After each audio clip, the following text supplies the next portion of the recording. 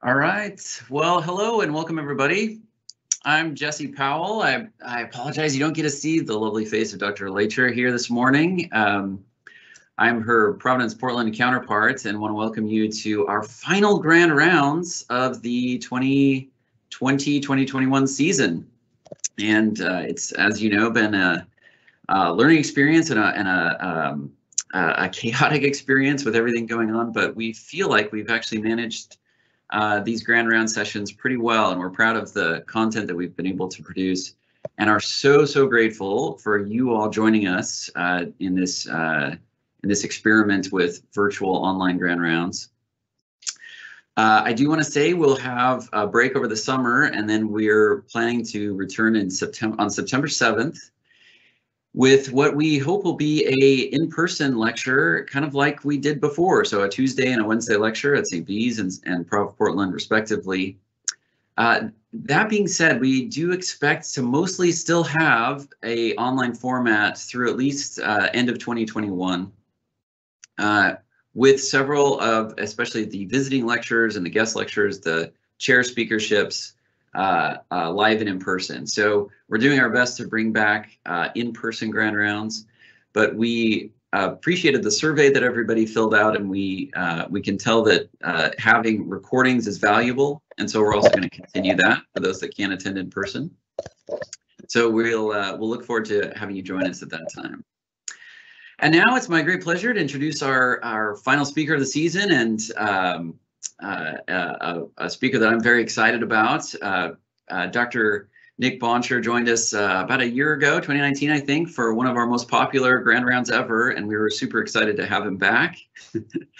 Dr. Boncher is from Michigan, attended University of Michigan for his medical school, and then he did residency in urology at Case Western Reserve in Ohio.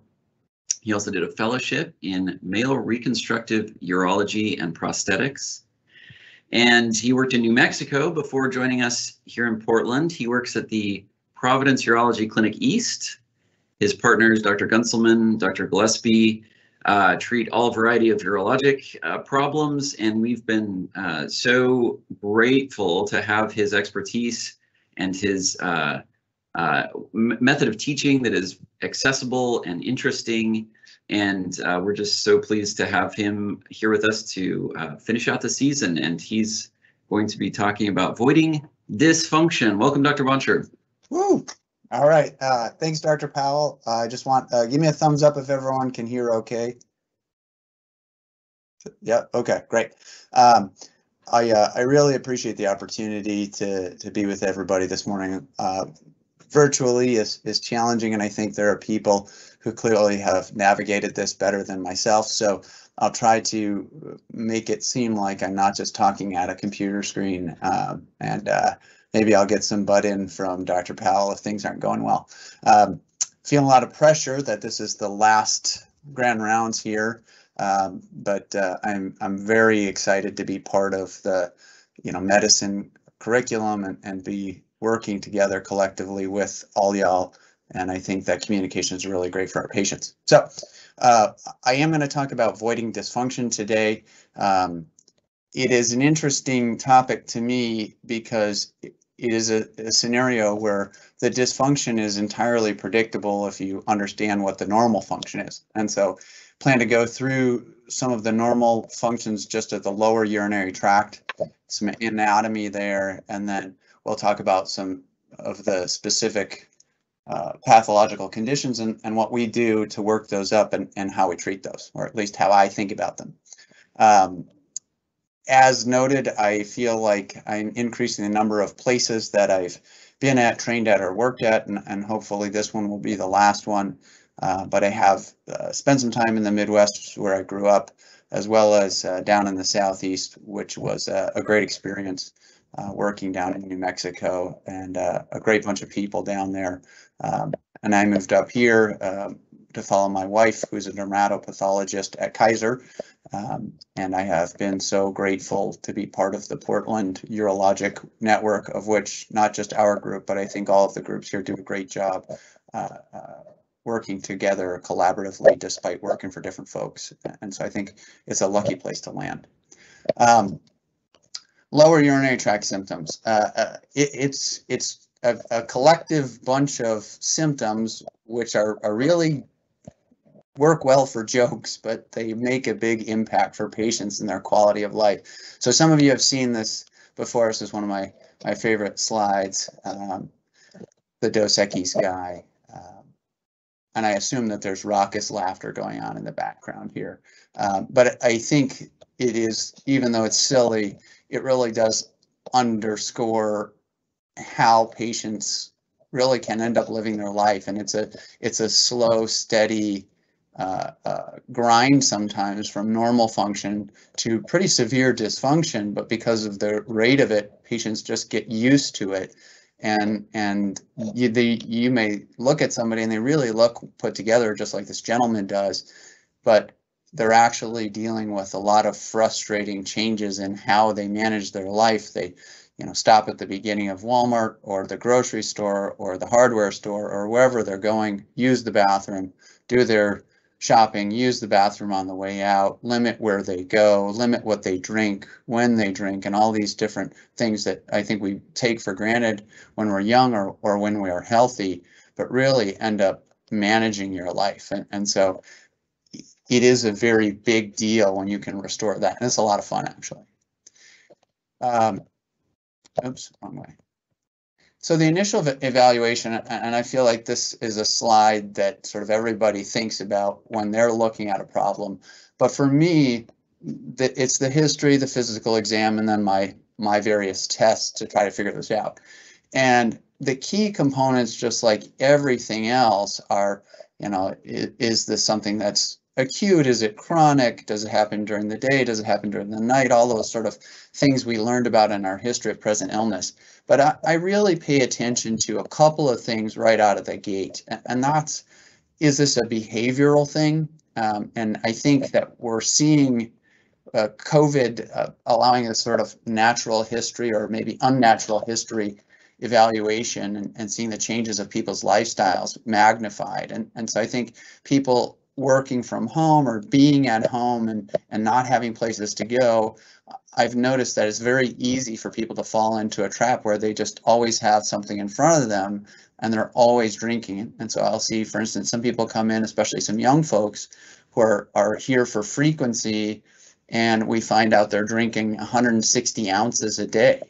And it's not something that generally I would experience, but I think having that anxiety at home or having a coffee pot at home or just being there sitting, it's very natural for people to have a glass of something nearby. And every time they get a little thirsty, they drink something. And so behavior becomes something that moves to the forefront. And then I think the other thing that's very important for me is this primarily an issue of nocturia or nighttime frequency? And typically, if there's a difference between daytime and nighttime, where folks are not having a lot of problems during the day, but they're getting up, 2, 3, 4, 5 times a night, that's suggestive of a different problem and not typically suggestive of an anatomical problem. And we'll get a little bit into that later. From a physical exam perspective, really, it's not a lot. I wish I could sort of be one of those great physical exam doctors who sort of, listens to the heart and is like, you have the aortic stenosis and, this or that. But for us, it's really more or less just making sure anatomically things look relatively normal. And for men, doing a prostate exam and making sure this isn't prostate cancer. And then just looking at the meatus and just making sure that this looks like an open meatus. And then secondarily, I think what I will look for always is the presence of lower extremity edema. And that's because, and again, we'll get into this a little more, it really does contribute to nocturia. And folks will just build up fluid throughout the day in these lower extremities. And then at night, they may make 2 or 3 liters worth of urine through reabsorption. And of course, that person's going to get up no matter what you do, because that's a lot of fluid. In our office, the basic initial tests are ruling out infection. And for the most part, we just screen for it with a urinalysis, just like y'all do. And then my other big test is a post-void residual volume. And in your own offices, this may be something where you have this tool, this bladder scanner. But if you don't, you can always get an ultrasound, albeit with a little bit of delay. But most of the ultrasonographers and the radiologists will get a post-void residual volume on just a regular abdominal ultrasound. And certainly if you specified it in the text, you'd get that. So if this is something that you want to take the bull by the proverbial horns and try to go as far as you can, I think that's a really helpful collections of things to just sort of immediately look at and try to get when you're figuring this out. As I mentioned before, nocturia, I think, warrants its own special place in our evaluative workup, and that's because it is so bothersome to folks. My kids are almost 5 and 9, but we did recently get a COVID puppy, and so I was up a bunch, especially at the beginning of that, and it became so taxing. I was so tired and irritable. And you realize sometimes there are folks who will get up every night, 3 or 4 or more times per night. And that's really can affect everything in their life. It's sort of a pan awfulness, because it's not only frustrating to get up, but it means they're not getting restorative sleep and all the other things that go along with that. And so, I think you look at this person, and we've all felt that way, but imagine feeling like that for every day for the rest of your life, and that would be a really big deal. There have been some good surveys suggesting like what level it is that people are irritated, and it's almost uniformly once a night, everybody can deal with that. And once it gets more than once a night, it starts to be bothersome for most people. And oftentimes, not always, but oftentimes, this can be related to a production phenomenon. So I talk about it like throughput. If your bladder holds, let's say, 10 ounces and you make 40 ounces of urine at night, you're going to get up 4 times, even if that system works perfectly. And so I've just listed out here the things that I ask about or try to review, either directly with the patient or through some other tools that we'll get into, and try to figure out, are these one of the issues that may be contributing to this patient's nocturia? And so I sort of touched on the water, and I think that's a big one, especially in young people, but also in a community like we have here in Portland, where people are very health conscious. And there are a lot of, I guess, call them myths, but I don't think particularly bad myths, but about how much water someone should drink in a day. And there really is no magic number. And that, the example I give my patients is, if you look at dogs or animals, certainly a small, Shih Tzu is not going to drink the same amount of water. I mean, look at the water bowl versus a Great Dane, yet they're both dogs. And we have this idea that there's this magic 7 glasses is sort of the magic number I hear. 7 glasses of water is what you need. Well, it doesn't make sense. If you're Shaquille O'Neal or someone like me, realistically, we don't need the same amount of fluid. And so if you're a small person and you're drinking a lot of fluid, you're going to go a lot. And 7 glasses a day may not be an adequate amount for someone who's exercising or is just a big person. And so it is an area where sometimes we'll just see people drinking a lot because somebody told them or they read somewhere that it's good for them to drink X amount. And it's, again, not dangerous typically, but if you drink a lot, you may end up voiding a lot. Caffeine and alcohol, of course, these are diuretics. It's something that you all understand. Patients don't often understand what a diuretic means, and they may not understand that caffeine or alcohol are diuretics. So these are people who have a beer, a glass of wine at night, or maybe a couple, or they drink a bunch of caffeine in the morning and assume that the caffeine is out of their system, but its effects may linger even overnight.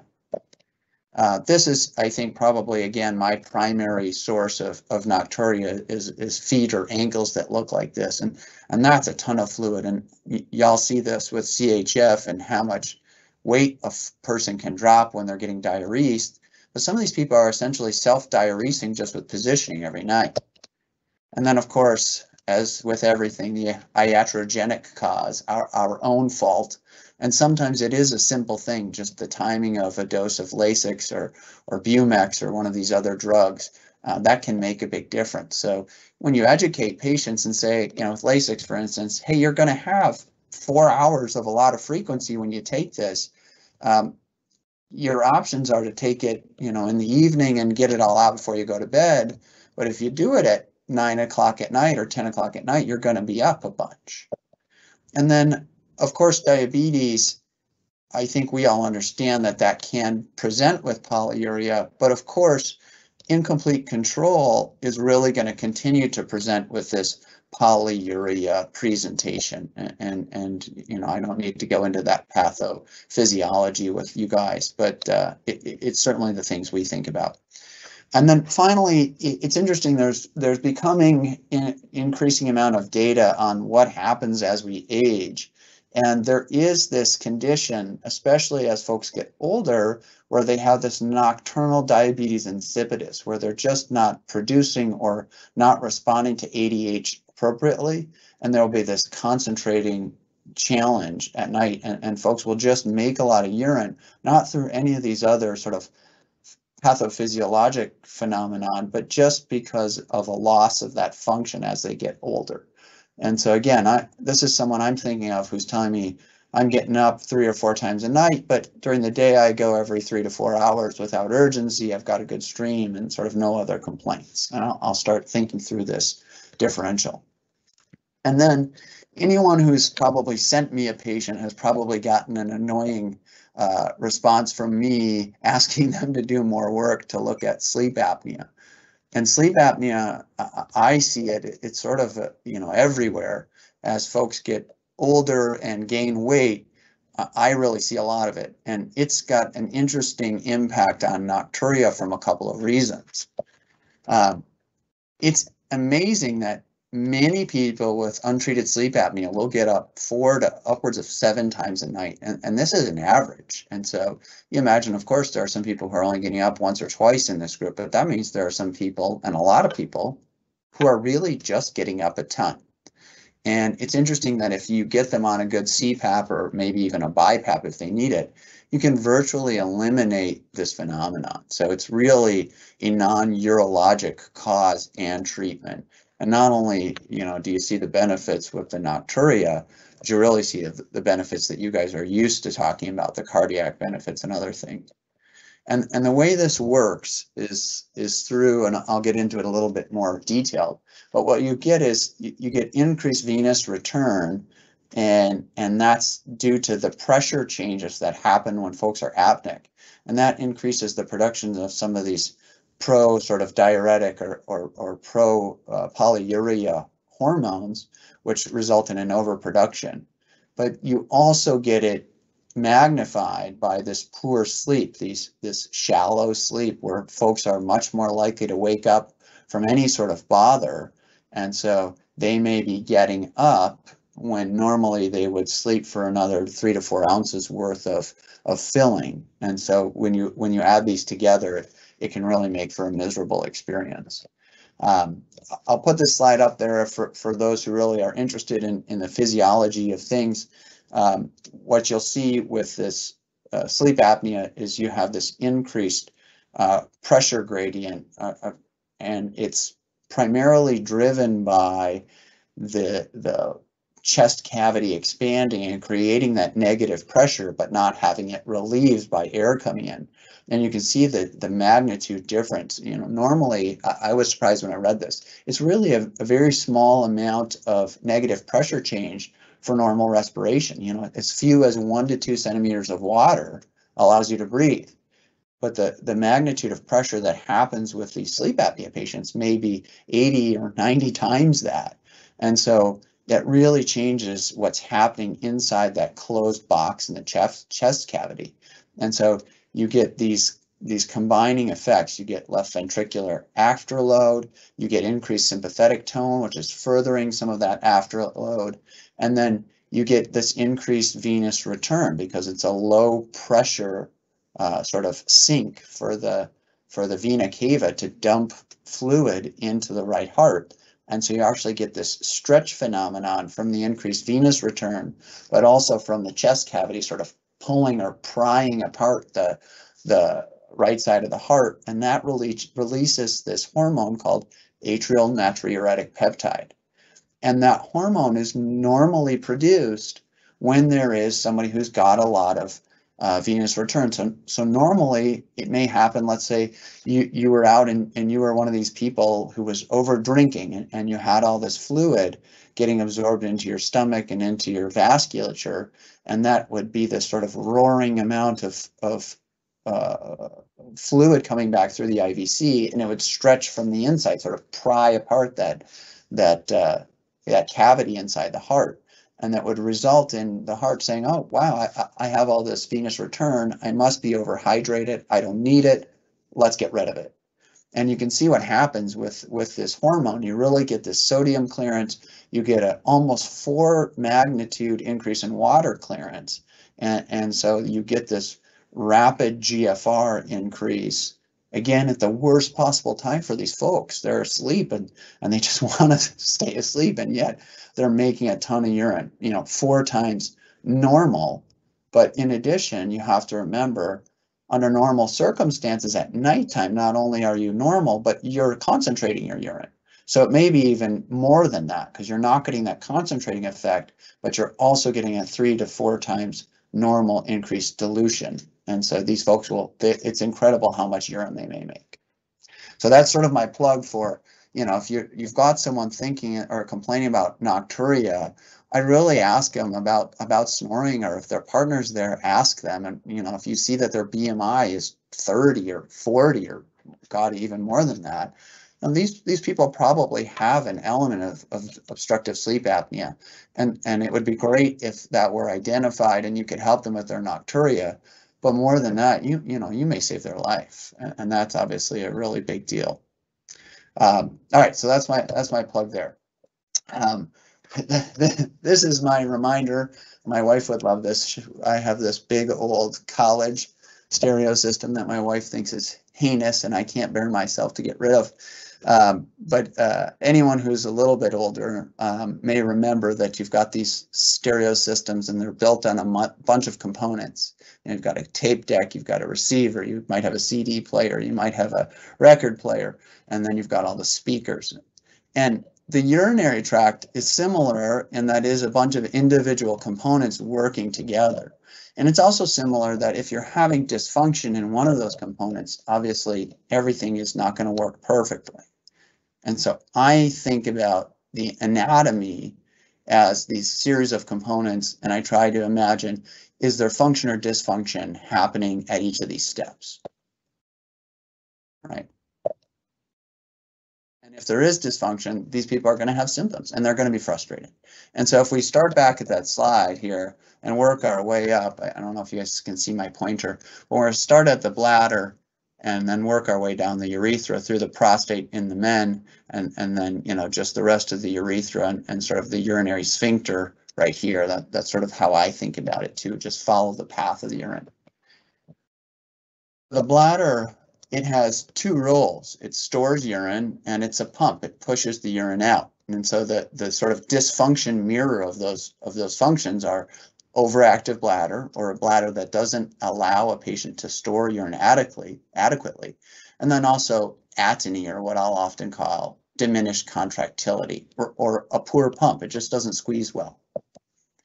The outlet is made up of the prostate and the sphincter and the urethra. And so obviously women don't have a prostate, but in men, the prostate is BPH. And of course, as that prostate grows, it can grow outwardly and inwardly and cause this sort of increased resistance to flow. But I think we often forget about the sphincter as a problem. And we see this much more frequently in women who have stress incontinence, and that's just an inadequate sphincter. But we can also have the converse of that, where the sphincter just doesn't relax. And we can see this as a result of a neurologic problem. We see it in MS a lot, where they have this dyssynergia, where the bladder will squeeze and the urethra will squeeze. And of course, nothing will come out, or very little will come out. But we can also see it sort of as a function of the pelvic floor, because the sphincter is part of that overall muscular group. And if people can't relax their pelvic floor, then they will have difficulty emptying. And this, at the extreme end, we'll see it even in pediatrics, and that's dysfunctional elimination syndrome. These are people who have constipation and they have urinary symptoms. But those kids with DES, they often grow up to be adults with DES. It's just they're not having a parent monitoring them. And so I think these are a lot of times the younger men or the younger women who have urinary symptoms, they have constipation. And I think it's really important to evaluate and touch on this defecation habit, because it often is really related. And then the urethra, of course, is the final component. And in men, we'll often see this, or not often, but we will see the urethra as a source if there's a urethral stricture or just a narrowing or a scar in the tube. But in women, we can see pelvic organ prolapse actually bend the urethra. And you can think of it like if you took a straw, and hopefully you can see my hands. I'll take my cord. If you take a straw and you bend it in half, you can kink it. And as the bladder sort of falls with prolapse, it can drag that urethra into a kinked situation as well. And then we talked about throughput, and then those are not anatomical, but those are sort of the functional things. So in my mind, this is what I'm thinking about. And I threw a couple other things in here for nocturia. You know, sometimes if you ask a patient if they get up at night, they might say, yeah, I get up 3 or 4 times. And they may end up in our clinic and they say, oh, I get up 3 or 4 times because the dog wakes me up or whatever, but they're not waking up to void. And so I think that's important, just to sort of make sure that it's a bothersome thing, or it's a reason that they're getting up is that they have to pee, and not that they're just getting up for some other reason. We'll start with the bladder. Functionally, the bladder has, for the most part, a couple different neurologic phenomenon happening. The first is, of course, the bladder's ability to squeeze, and that is, for the most part, managed by choline as a neurotransmitter, and that's, of course, the reason why we use anticholinergics. But interestingly, as your brain matures when you're a little guy or gal, it's the development of what I call the leash signal that really helps maintain continence. And so this is this sort of tonic or constant neurologic signal that's coming from the cerebral cortex and increasing bladder, neck, and urethral tone, and actively inhibiting bladder contraction. So it keeps people from having this sort of spazzy bladder. And at baseline, the bladder will start to contract anytime the pressure starts to rise. And so you'll see that if you've ever had little kids or babysat for little kids, when you're changing their diaper, they could pee on you at any moment. And that's because their bladder doesn't fill to capacity and then empty to completion. They've got sort of this overactive bladder at baseline, and it's not until their brain develops this leash signal that they can maintain continence. And so we'll often see that leash signal be lost with things that affect the brain or affect that spinal cord pathway. There is also this, what we call the bladder to bladder reflex. So it doesn't involve the brain. It's just this reflex arc where we can see pain or inflammation. And this is what we'll often see with urinary tract infections. You'll get irritation at the bladder, and it'll actually result in a bladder contraction. So there is some reflex issues there too. So in normal voiding, the sequence of events is that the first thing that happens is the cessation of this leash signal.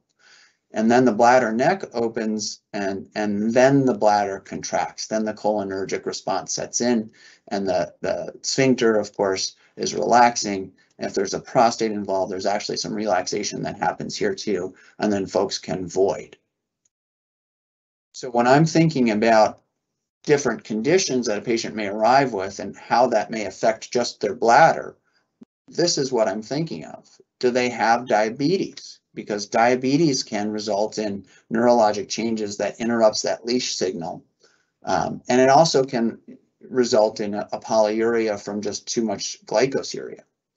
It's interesting that chronic bladder outlet obstruction can actually change the bladder. If we go back a slide, we can see that the compliance of the bladder can change with collagen and elastin content changing with chronic bladder outlet obstruction. And I think, hopefully the cardiologists aren't watching too closely, but I think we probably see a lot of these parallel changes happening in folks with chronic untreated afterload or hypertension, where we see changes in the way that pump is physically made up from a collagen or a physical makeup.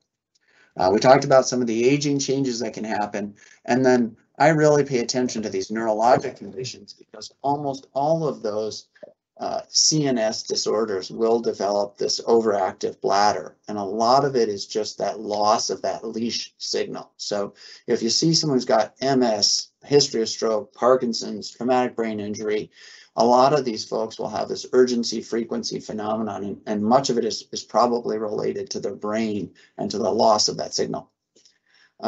Pelvic surgery, of course, can make a difference in the things that we do. And it's interesting that both prostatectomy, but definitely colectomy, so for colon cancer or back surgery, that can really affect the nerves that control bladder contractility. And we see contractility changing a lot. And you can see when folks are young, they usually have a pretty good, strong bladder.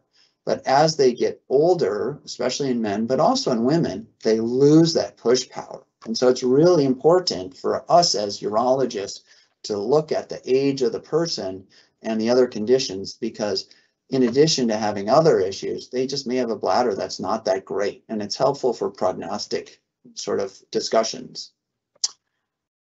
I think what we most often see in the bladder, though, is overactive bladder. So again, this is an inappropriate, uncontrolled bladder contraction. It will immediately result in a pressure change inside the bladder.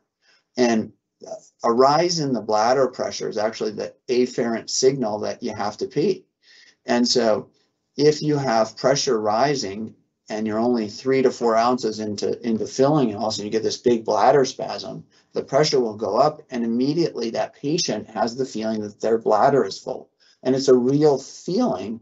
It's just an inappropriate signal that's not reflecting reality. They're not a full bladder, but their bladder is under pressure. And if that pressure is sustained and the amplitude is strong enough, they're going to leak because the bladder is a bigger muscle than the sphincter muscle. And then you get what we call urge incontinence, as sort of the extreme end of OAB. It's interesting, of course, that OAB, although it's often sort of classically urgency and frequency, OAB can mimic BPH, and so it can have a lot of these same symptoms, and this is where things get complicated. It can have a lot of these same symptoms, again, if you're having this OAB happen at low bladder volumes.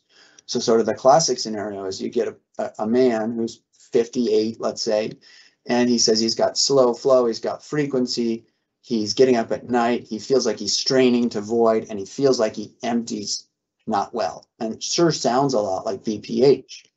But what is happening, again, to sort of use that same example, let's say at 3 ounces of filling, he gets this spasm reliably. Well, 3 ounces, it doesn't take long for you to fill out 3 ounces, so it may only be a half hour or so since you just voided. And so patients will intuitively think, I must not have emptied well because I'm back in here in only a half hour. But the reality is they emptied fine, perhaps, but they're having this OAB phenomenon early in filling. And of course, if you don't have much in your bladder, it's hard to get a good flow. If you gave me a urine sample and then a half hour later I said I need another one, well, you might be able to give me some urine, but you're not going to have a great flow. And the same for these folks. And then, the OAB can get them up at night, and it can be a really strong and powerful sensation for these patients. So they'll sort of get this urge, they'll run to the bathroom. To ask patients, are you pushing kids out of the way to get there in time? But if they don't have much in there, but they have this strong urge, they may end up sitting in there for a while, straining to void, and it really sounds like they're obstructed, but they really are just getting these false alarms. And so the treatment out of the gate for this is overactive bladder medications. And typically these are anticholinergics as first-line medications. And these, of course, come with all the things we learned about anticholinergics: dry mouth, dry eyes. There's increasing data, unfortunately, that long-term use or even use in the elderly may cause some confusion. It may overlap with some Parkinsonian medications. And so they are a good first-line treatment, but we're finding that they may be increasingly risky for some folks. Our newest class, which isn't that new anymore, is beta-3 agonists. And so this is actually sort of reinforcing that leash signal. So it's actually actively promoting relaxation. And these are for the most part pretty well tolerated, but unfortunately they're pretty costly and they're still not generic. And so I have a lot of patients who unfortunately can't afford them, even though they do well. And this is medications like Myrbetriq. From a surgical perspective, we have some other treatments, so not just anticholinergics, not just Myrbetriq, but we have two other sort of mainstays of our OAB treatment. And the first is Botox, and I think a lot of people probably have seen this slide in some form of one or the other, just about how Botox works, and it changes the snare protein so that you can't get release of the neurotransmitter at the synaptic cleft. And so essentially what we're doing is we're intentionally paralyzing the bladder, and we're injecting Botox. It's 10 to 30 injections of 1 ml or 10 units each injection. And we're injecting the bladder wall endoscopically through a cystoscope. And so we're sort of trying to paralyze it enough that there's not so much OAB, but hopefully not paralyze it so much that they can't pee. And so you can see that reflected in that risk of acute urinary retention, or AUR. And that can be up to a quarter, especially in men, because of that longer urethra and the increased resistance that provides. But this medication is pretty good. It does decrease the reduction or improve the voiding frequency or the leakage amount or pad number by up to 50%. So it's a pretty powerful weapon, but it does have some real risks. And unfortunately, it doesn't need to be repeated, just like all Botox, every 3 to 6 months. InterStim is sort of our other non-pharmacological treatment for OAB. And this is a really fascinating surgery. It's a neurostimulator called sacral neuromodulation. And when my patients ask me how this works, I often just sort of shrug my shoulders and say, I don't really know, it just sort of does. And it's proprietary stuff from the company, so they're not exactly releasing all their data. But even the company that makes this, they don't really understand exactly how it works. So our thought is that it interacts with that afferent bladder-to-bladder reflex, and it sort of occupies the bandwidth on the nerve, just like, you know, rubbing something that hurts will occupy that bandwidth so you don't feel that pain. But it also reinforces that leash signal. And so we know that that leash signal may start at only 60% of filling to really increase its output. So if you can increase that leash signal, that can be really valuable for patients. And then the other thing that's interesting is it may suppress what's called over-awareness of the bladder. And these are actually patients' sort of understanding of how full they are. They may be hyper-aware, and just having this InterStim in place may suppress that afferent signal. It's interesting that it's indicated for overactive bladder, but it's also indicated for non-obstructive urinary retention. And this is sort of even muddier. It's a really unclear mechanism of action, but maybe it allows the central nervous system to more completely relax the bladder outlet. But it works quite well, and it really recruits a fair amount of neuron density. It's a surgery that's put in 2 stages. The first stage is just implanting this electrical lead, which goes through the sacrum through existing foramen and lays alongside the nerves that control the bladder. And we give them a temporary pacemaker that they wear for a week or 2. And if they see dramatic improvement, we'll implant that pacemaker looking thing, and everything will be internalized.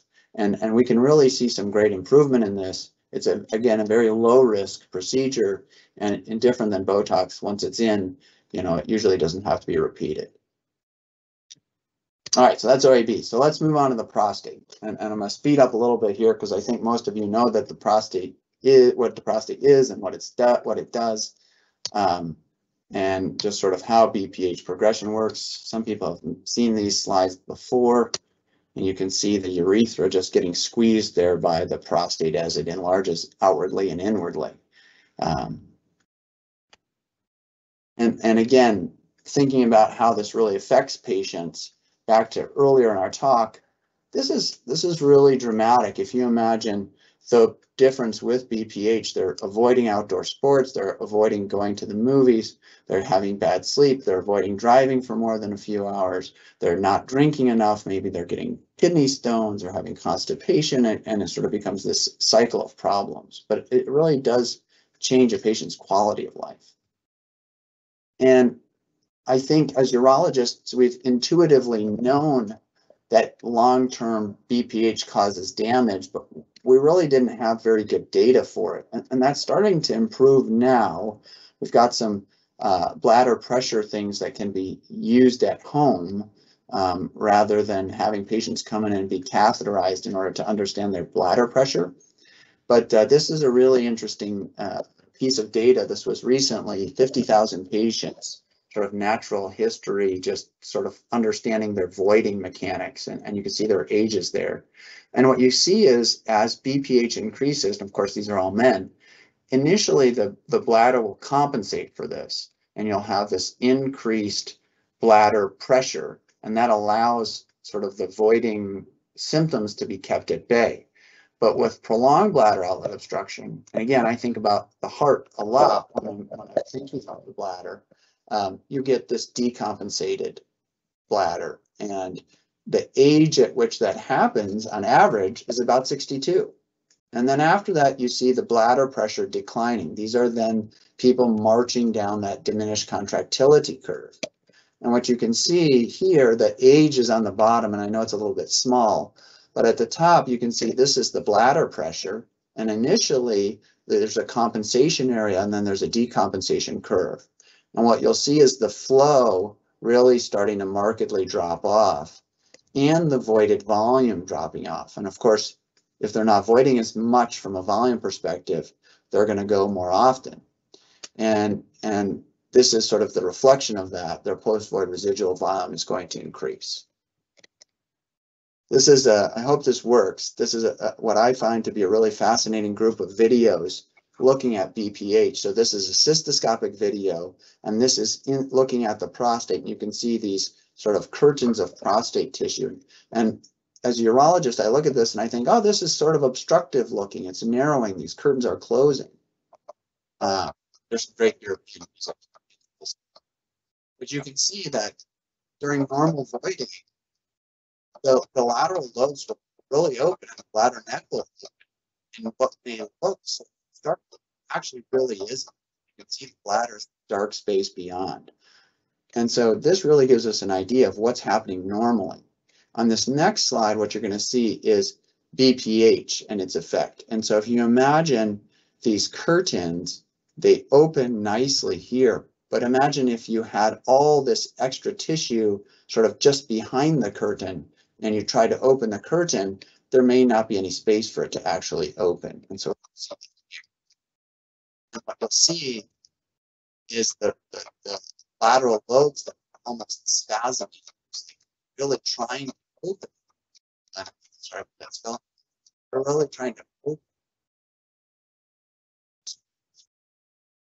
I think I may have put the wrong video in there.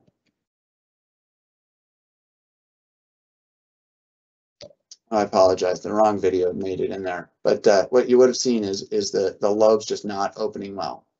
And then this final video is what we see as a median lobe, where there's been some growth upward from the bladder floor. And this is really an obstructive phenomenon. Okay, so yeah, you can see this median lobe just filling the prostate. This is right. Medications not so really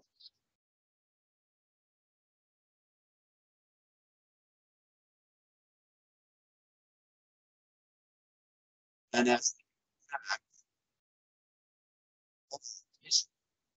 falls right back out, and then they try again. Hey, And Dr. so, Boncher. yeah. When you're playing the videos, it cuts out your audio. Can you just go over what the videos showed and just describe them? We could see the videos, we just couldn't hear you talking over them. Appreciate the feedback. So that first video, what it showed is that the prostate has these lateral curtain-like, what we call the lateral lobes, and that those are innervated and that they can relax open. And we think about it just like pulling curtains open.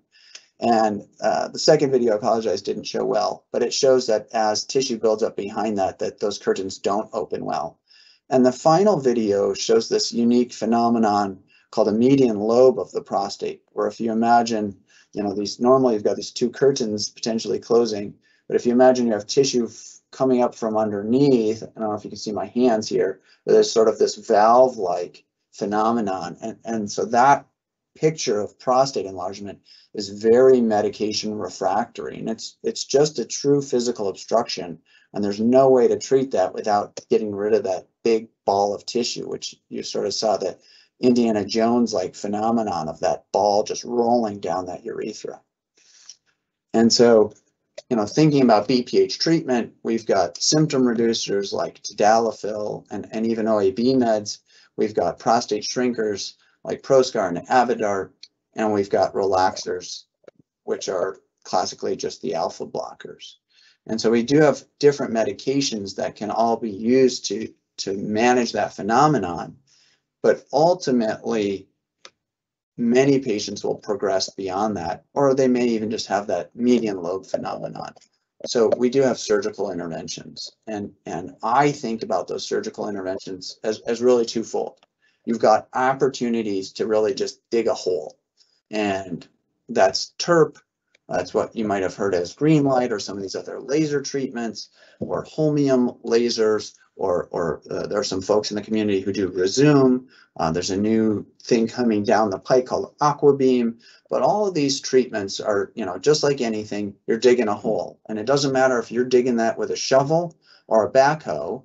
At the end of the day, a hole is a hole. And the tool that you use really, for the most part, doesn't matter. And all of these sort of hole digging, extirpative type surgeries have, for the most part, the same benefits, but also the same risks. And so this is, on the left, you can see this is sort of what TURP is trying to do, or all these procedures are trying to do. They are removing the adenoma from the prostate and leaving the capsule intact.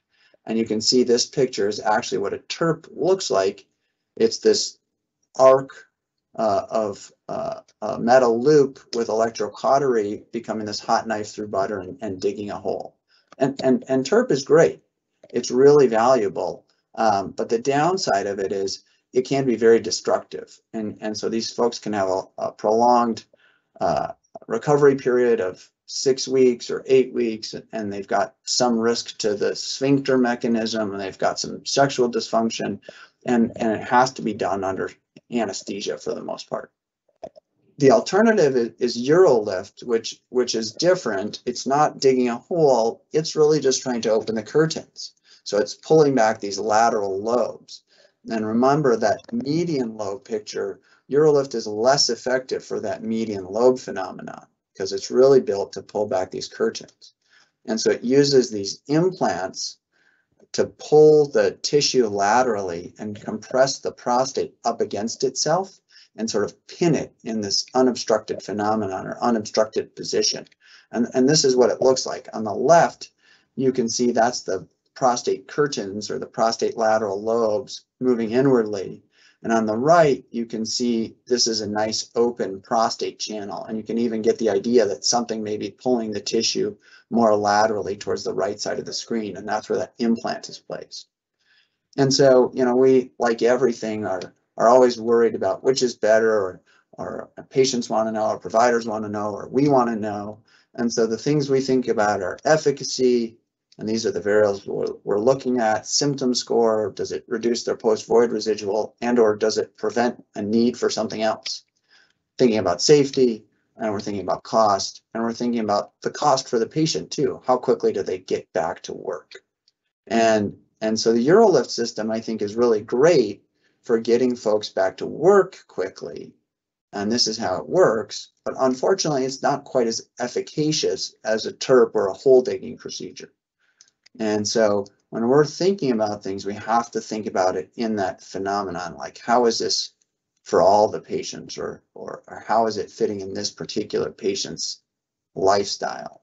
And it's a quick, easy procedure, and it does open things up, but it doesn't really reduce things completely. And you can see on this slide how there's still some element of those curtains there, but a good tool to have. Resume is, I just want to touch on that. This is sort of how it works because I know it's out there in our community and it's less well understood.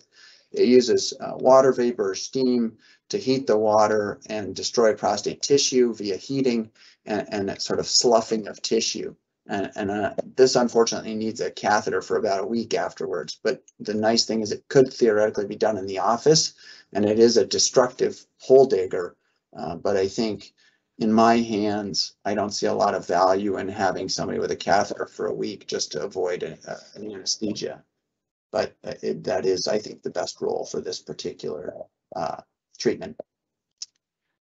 I do want to sort of not switch gears, but sort of change about how we think about things and just put up a couple of scenarios and help folks realize that the complaints that they come in with are helpful, but we really have to put that in perspective. So going back to our first slide where we talked about our history and physical, this is where we're sort of putting it all together.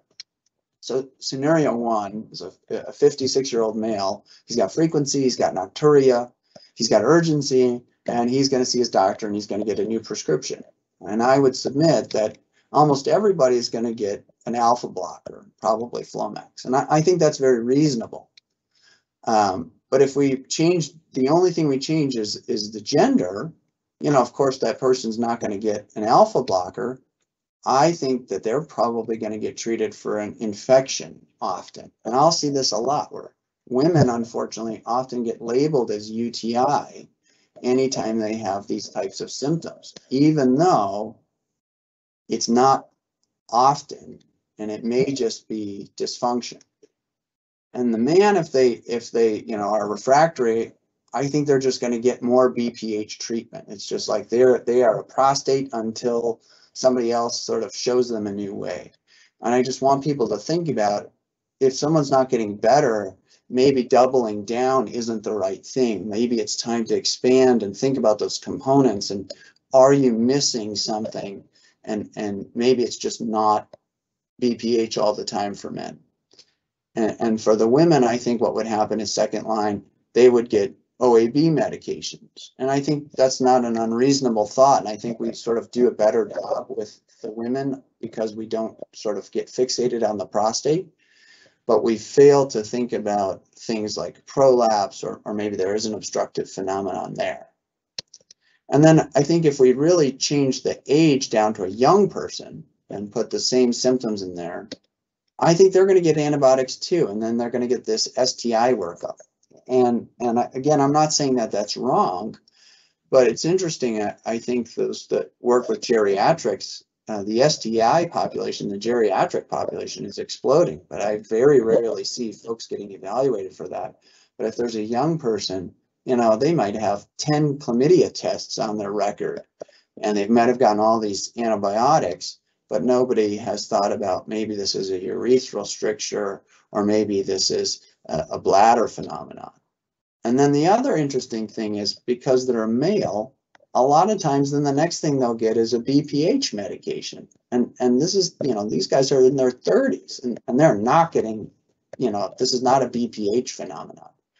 So I do think it is valuable to sort of have some of our preconceived notions in there, because lots of times there is some value to understanding that, middle-aged man probably has some prostate, middle-aged woman may have some OAB or maybe some infections if she's postmenopausal. A young man, certainly we have to think about, is this an infection? But I think we also have to think about it more broadly and more intelligently.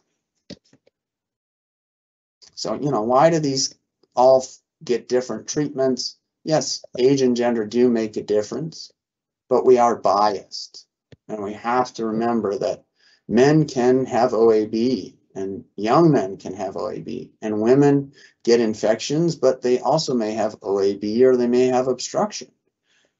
And so I think part of the problem is that as a group of healthcare providers, we've really had insufficient data, and PCPs just don't have a lot of data at their disposal to try to make that decision intelligently.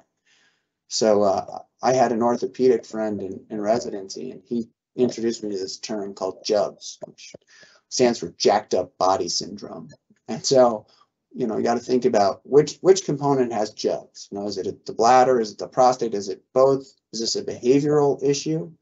And so what are the tools that we have? Well, in our office, we've got anatomical tools. We've got a cystoscopy to look for urethral stricture, to look at the prostate, and you can see obstructed versus not obstructive there. We can look for things that are irritating the bladder, like bladder stones or bladder cancer.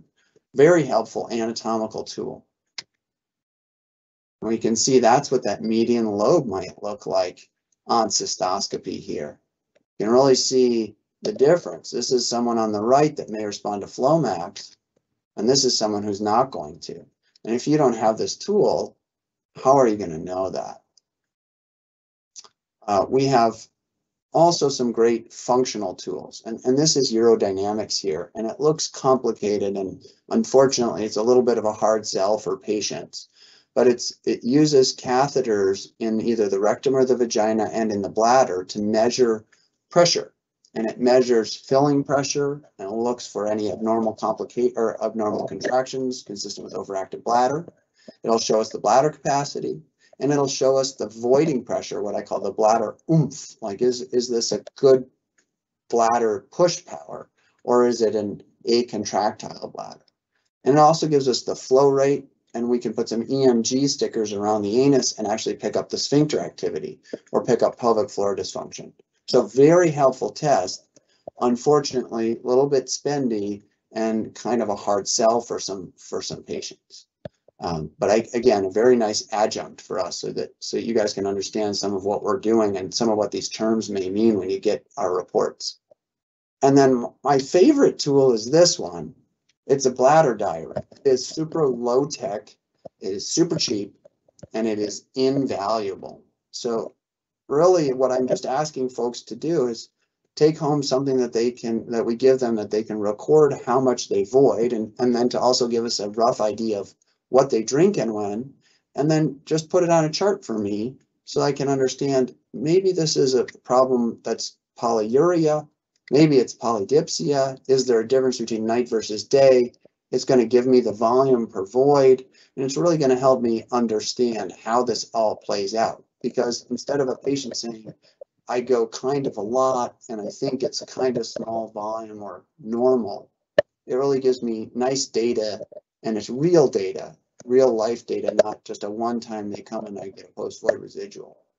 So I think this is sort of my favorite tool, and this is really a nice way to help work up the nocturia in general, and make sure that it is a difference between day versus night. So when I see these folks, I'm using the urodynamics, maybe I'm using cystoscopy, and I may use voiding diary in addition to history and physical to try to put together a complete picture of which of these components are working, which ones aren't, is it a behavioral issue, and try to unravel what can become quickly a pretty complicated series of issues. I will be the first person to say that lower urinary tract symptoms is not always easy. It can be very frustrating. There can actually be a lot of stuff going on. And certainly as folks get older, those things start to combine and become challenging. But fortunately, it's pretty low risk to try. And we talked to the residents earlier in the year, and I really encouraged them, and I would encourage all of you, most of these medications are pretty low risk for a few weeks or a few months. You've got some tools, ultrasound or even voiding diary, that you can use to try to figure this out. And then we're always here, and we're happy to see anyone. But I think it's a fun area where if you have the desire to sort of see the cause and effect of things that you're doing without a lot of risk, it's a neat area where you can maybe just hit the mark and And there's nothing that's more fun than having a patient who comes in and they've got OAB and they've been on all these other things, and you give them some ditropan and they're so happy and they think you're some sort of wizard, but you're really just expanding that component evaluation. I think thinking about the whole patient is really critical, not to belabor sort of all the points that we learn, but I think there's a reason why we learn about all of those sort of history and physical components is because they really matter. So obstructive sleep apnea behavior, where they have lower extremity edema, that really matters. And then age and sex, they do play a role, and there is important sort of generalizations that we have about those folks, but we shouldn't just rely only on those things. We should expand and again, think about all the components. And then I think one of the harder things it is for us as physicians, and certainly for me, is to try to set expectations. This can be really complicated. You could have a patient who has bladder to bladder reflex and OAB, but at the same time has a poor push power and has BPH, and maybe has some cognitive derangements with some dementia. And all of a sudden, it's really complicated to try to unwind all these things. And so it is important, I think, to help folks understand that it may not just be you see the urologist, they're going to give you a different pill, and that's going to be that. They may need some invasive evaluations with cystoscopy or urodynamics, and we may need to actually work on multiple components in order to sort of move that needle. But it is, as you saw earlier, really valuable to treat them from a quality of life perspective. And ultimately, they're really happy if you can figure it out for them. I just wanted to thank everybody for their time. I know it was a long presentation. I don't know where we are in terms of time, but I'd love to take questions, and I'm always available for things on the side as well. Excellent. Well, thank you, Dr. Boncher, so much. Really appreciate that. And I am mindful of the hour, but if you do have time, we would like to ask you a question or two. Yeah. So I liked this idea of thinking beyond just BPH in say a middle-aged man presenting with urologic symptoms. And so is there a strategy for distinguishing between the two, or is it mainly just a do you just try BPH meds first and it's not working, so maybe let's reconsider OAB, or what is your strategy for trying to distinguish between the two? Yeah, I think that's a great question, and I think that's probably true. I think the post-void residual volume is probably my big kicker. And so, if you don't have that, an ultrasound would be great. But I think if their PVR is, under 60 mLs or 2 ounces, and they're having a lot of frequency, for instance, it's a tough sell to think that extra 2 ounces that they're withholding is going to, if their bladder capacity is, let's say, even low, 10 ounces, and that would take a total of 5 voids to add up to 1 additional void. So if they're having a lot of frequency, the numbers don't just really add up there. And so someone with a low PVR, I would definitely say, hey, maybe this is OAB. The other thing I think is helpful is the history. So I think a lot of these folks will talk about, I was the kid in school, or I've always gone a lot. So you might be seeing them in their 50s because they didn't have insurance before, or they didn't realize it, or you were the first person to ask them. But it may go back 30 or 40 years. And those guys are often OAB. And then I think the other kicker would be the presence of any comorbidities. And for me, the most common far and away is diabetes. And OAB is the #1 urologic anomaly in diabetics. It's a continuum where as they lose that neurologic function from the diabetes, they'll initially have OAB, and eventually they'll get this diminished contractility atony picture, but out of the gate, it's OAB. Excellent, thank you. And on kind of a similar note, so if I loved this phrase that you used, if somebody's not getting better, maybe doubling down on your treatment isn't the right strategy. I'm curious, do you have, or would you recommend to primary care physicians primarily, like a kind of algorithm that you use or that you would suggest using? Obviously, taking a good history is going to be first, but are there a couple of first passes or tests or medications even that you recommend as sort of algorithmically as you're evaluating somebody for for lower urinary tract symptoms? Yeah, I would say, in my perspective, it's only anecdotal that folks get better, for instance, by taking Flomax up to 0.8 from 0.4 or making it BID. I think the data would show that most likely you're just increasing the side effect profile.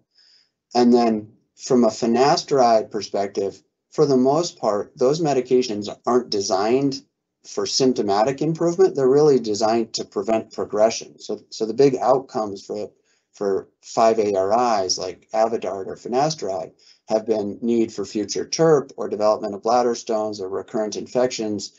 And so the sort of preventing that progression is really their mainstay in terms of usage. There is a little bit of synergy between alpha blockers and 5-ARIs, but 5-ARIs are pretty unlikely to move the symptom needle. So I think to me, if they're over 50 and they're a man, I'd put them on BPH meds out of the gate, because it's the most common thing and it's probably contributing at some level. And then beyond that, I think I would probably try OAB meds. And then the caution is, if it truly is like that median lobe and they're really obstructed, the OAB meds as a side effect can have some medication-induced diminished push power. So if you've got a tight, channel and you take away the head of pressure, they may actually get worse. And that's actually a great clue. And you can say, okay, like, not only did you not get better, you got worse. I think this is probably, severe or one of these unique parameters for BPH. You probably need, surgical eval. But I think it's pretty low risk to start, an anticholinergic, or if they have a contraindication like glaucoma, to start them on myrbetriq. And I think that's probably my algorithm is Flomax, and if they're not getting better, I put them on OAB med. That's great. Well, Dr. Buncher, again, thank you so much for the time. Thank you for being our grand finale to the season of Grand Rounds, and thank you to all you in the audience for participating and joining us. And we look forward to seeing you in the fall. Have a wonderful summer. Thank you. Thanks, guys. Cheers.